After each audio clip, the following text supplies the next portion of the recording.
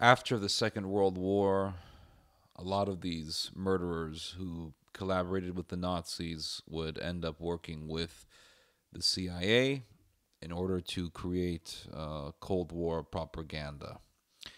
And a lot of this was about whitewashing the dark reality of these people's criminal activities and especially their murderous activities. The fact that they were participants in organizing mass murder.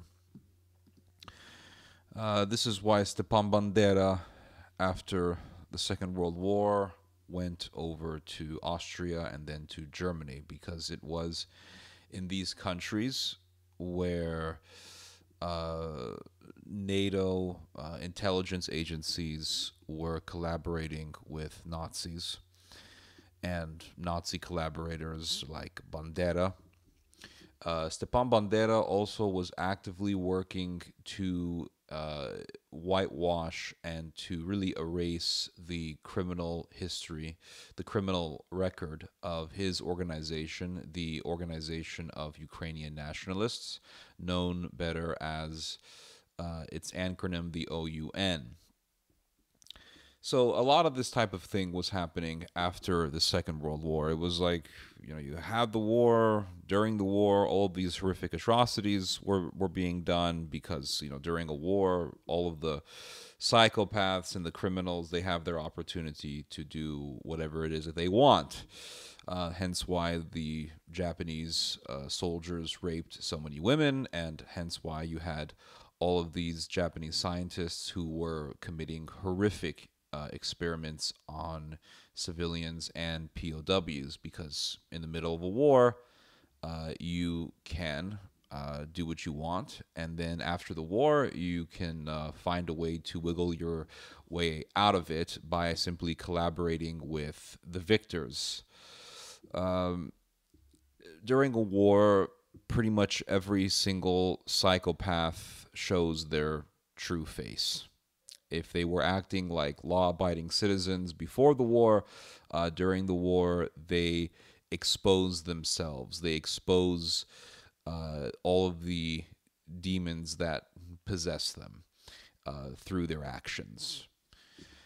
And another example of whitewashing history or simply ignoring it is Unit 731. After the Second World War, these Japanese scientists who were a part of a military unit known as Unit 731 simply made an offer to General MacArthur that he could not refuse, and that was, we will give you all of the information about our experiments as long as you do not prosecute us, and you shield us from any sort of prosecution. And the Americans said, yes, give us all that information, regardless of the fact that it involved you guys freezing people alive, infecting people with bubonic plague, infecting people with malaria. Yeah, it doesn't matter. None of that stuff matters. Who cares? For the glory of science, for the religion, for the God of science, we will shield you from the evils of the Inquisition, and that is prosecution. The Soviet Union came out and said, hey, we can prosecute these monsters. And the Americans said, no, to hell with you. We will not do such a thing. During the activities of the Ukrainian nationalists against the Soviets, the Germans formed the Waffen-SS Galician Division. This would be active in what was then within Poland, but today is within Western Ukraine. And these Ukrainian fighters who were a part of this SS unit, they would be involved in butchering Polish and Jewish civilians as German proxies. The Waffen-SS Galician Division, when it was formed as pretty much an all-Catholic unit.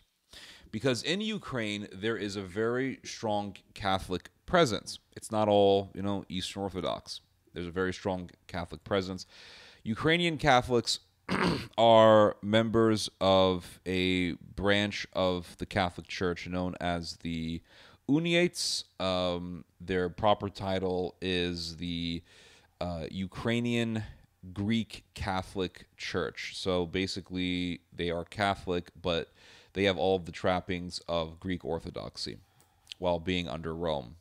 Essentially, they are one of the Eastern rites of the Roman Catholic Church. The Waffen SS Galician Division were barbaric, violent, evil, vicious, murderous. Tadeusz Petrovsky talks a lot about them in his book Poland's Holocaust, and he documents and shows how they were involved in the genocide of the Polish population in Galicia. Hence why they were called Waffen SS Galicia. That's where they were. Now, the Ukrainian Greek Catholic Church was involved in blessing the formation of this SS unit. The bishop of the Uniates, or the bishop of the Ukrainian Greek Catholic Church, Joseph Slippy, or Josip Slippy, he gave his blessing to the formation of the Waffen SS. And he was tied with the metropolitan of the Ukrainian Greek Catholic Church, Andrei Sheptytsky. And Andrei Sheptytsky gave his full enthusiastic support to the Ukrainian nationalists, the OUN, which would participate in the slaughter of Poles in those regions, Galicia, Lvov, etc. But after the Second World War, all of a sudden, Andrei Sheptytsky and Joseph Slippy became heroes. They were amazing people, and Slippy was a victim of Soviet tyranny. After the war, the Soviets put him in prison. They prosecuted him for Nazi collaboration, and rightfully so. That's what he was involved in. He gave his blessing to the Waffen SS. He supported the Waffen SS. Andrei Sheptytsky also supported the Nazis and the hard right, murderous Ukrainian nationalists. And what I have read is pretty fascinating. What I have read is that Pope John the 23rd and the U.S. government intervened on behalf of Joseph Slippy and implored that he be released. Well, eventually he was released, and Joseph Slippy would go on to enter Europe and participate in the Second Vatican Council. And today he is hailed still as a victim of Soviet oppression. And it really goes to show you that people can be easily deceived just by putting on the face or putting on the label of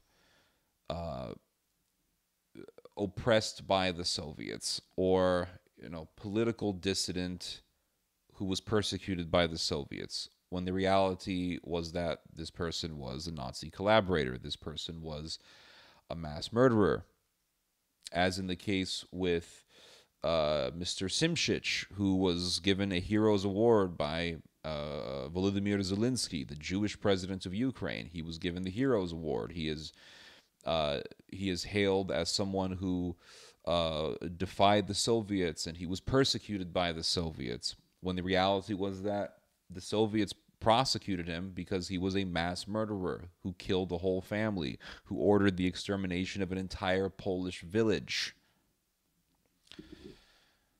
But you'll have you'll have this whole Jordan Peterson mentality of, oh well, he was fighting for the power of the individual against the tyranny of the collective, when the reality was that no, this person was a mass murderer and he deserved prosecution.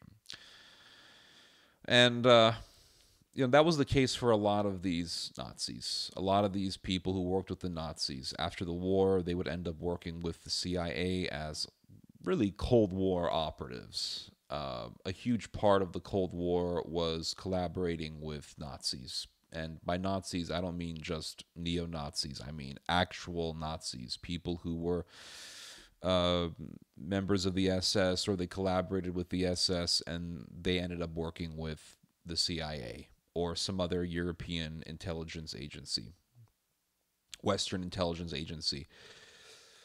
And they would be involved in creating Cold War propaganda.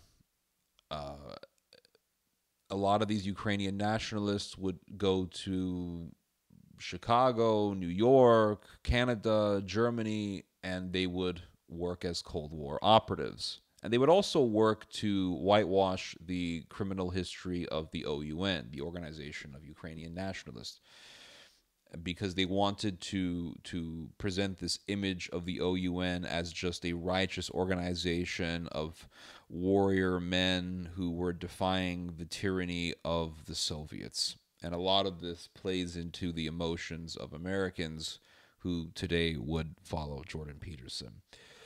Uh,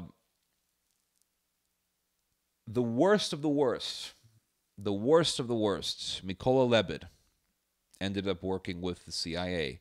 Mykola Lebed was the mastermind behind the Volhynia massacre.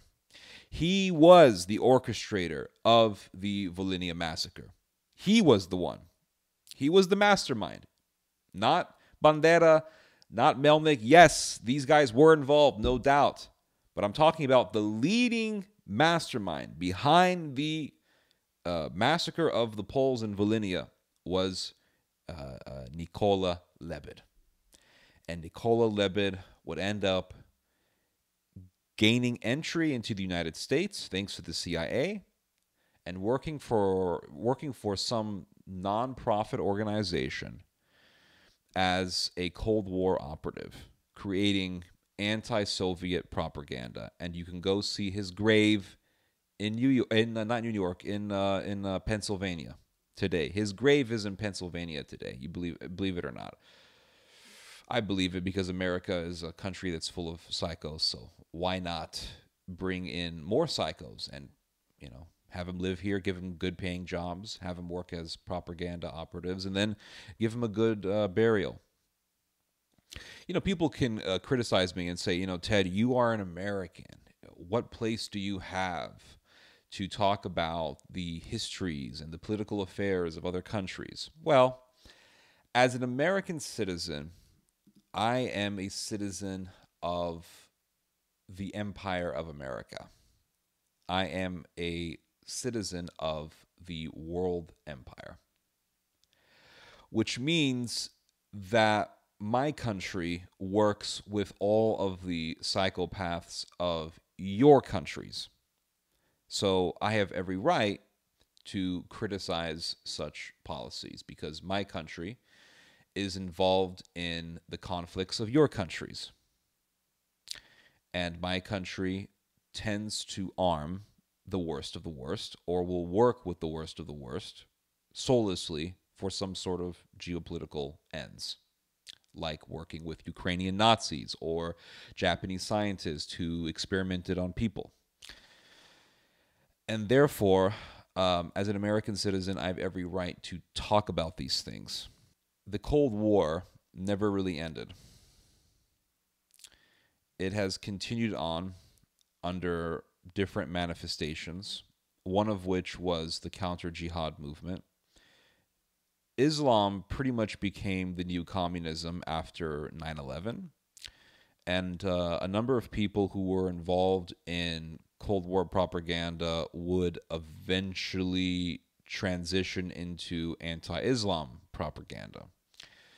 One of these guys was David Horowitz, who would collaborate with people like Laszlo Pastor. The Nixon administration worked directly with Laszlo Pastor, who was a member of the Hungarian Nazi Party, the Arrow Cross, which was responsible for the extermination of 10 to 15,000 Jews, Serbs, Gypsies, and others, and for deporting 80,000 people to death camps in Austria. In fact, Pasteur, and this gets really disturbing, Pasteur was commissioned by the U.S. government to recruit neo-Nazis in Eastern Europe. And this was all part of Operation Gladio, in which NATO intelligence agencies worked directly with far-right and Nazi paramilitaries and organizations as a way to counter the Soviet Union. Laszlo Pastor was a Hungarian Nazi collaborator who would eventually, after the Second World War, work with Paul Weyrich, who was the co-founder of the Heritage Foundation. Laszlo Pastor would end up working with people like David Horowitz. And it was the Horowitz Foundation that would end up funding much of the counter-jihad movement. Pamela Geller, one of the big faces of the counter-jihad movement back in the day, worked with Bulgarian fascists, hard-right Bulgarian activists. In fact, she helped found an organization called SCION, which was Stop the Islamization of Nations. And the leader of her Bulgarian branch was a man by the name of Pavel Chernev, who was a hard rightist in Bulgaria, who would also work with other hard rightists in Bulgaria. So you see the same sort of activities with the counter-jihad as you did with counter-communism. And it really is just utilizing the same sort of strategy of the Cold War. Now, nobody really talks about Islam. No one really cares about Islam anymore. In fact, I see Islam gaining a new wave of popularity, especially with the rise of fighters like Khabib. So anti-Islam sentiment really has declined immensely since 9/11 and the explosion of the counter-jihad movement in the 2010s and in the early 2000s. But anti-Russian sentiment is quite high, especially now with the whole war in Ukraine. And this sentiment of being against Russia has enabled a lot of people to lift up their fists in favor of Ukrainian fascism, Ukrainian hard right ultranationalism. And no matter what you tell people, no matter what facts you present to people about the dangers of this movement, they do not care. They simply say the same thing over and over again. It's the Ukrainians who are being invaded, therefore we must support them no matter what they believe in. And you can show them the Ukrainians crying out to Ukraine, saying, Mother Ukraine, come into our hearts, let us be reborn in you. It's a cult. And you can show people how it's a cult. You can show people how they revere Bandera, how they revere Melnik and Shukhtovich and all these mass murderers. They don't care. They do not give a damn because they themselves are in a state of strange emotional psychosis. Just like people in the early 2000s, people in the 2010s were working with racists and far rightists in the name of fighting Islam. My father was a pioneer in the movement of exposing Islam, but my father never worked with these types of people, never. But in the 2010s, I remember there was this whole movement that made it so that one should support the LGBT because Islamists are against the LGBT. One should support these crazy nationalists in Europe because they're fighting against the Islamists. Let's support the AfD. Let's support the Sweden Democrats. Robert Spencer, one of the main faces of the counter-jihad movement, went to Sweden and he spoke for the Sweden Democrats, which literally is a political party that has a substantial following today. A political party in Sweden that was literally founded by members of the SS.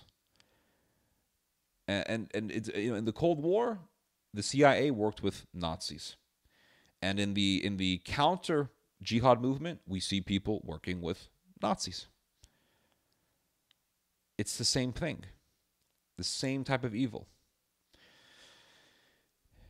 And today, if you can tell people, look, these Ukrainians, they are fascists. They have swastikas and kolovrats, and they worship their nation, and they're part of some weird cult, and they do atrocities and massacres. And you can tell them all these facts until you're blue in the face. They will find a way to smokescreen the truth, and they'll say, "Oh, no, no, no, it's exaggerated." If it's exaggerated, then how come the Jewish president of Ukraine gives a hero's award to a Nazi mass murderer, Shimshich, who slaughtered a whole family? How come? In Ukraine, the Jew awards the Nazi. If the Jew is awarding the Nazi in your country, you have a Nazi problem. It's horrendous, guys. Anyway, you guys just heard some theology. God bless.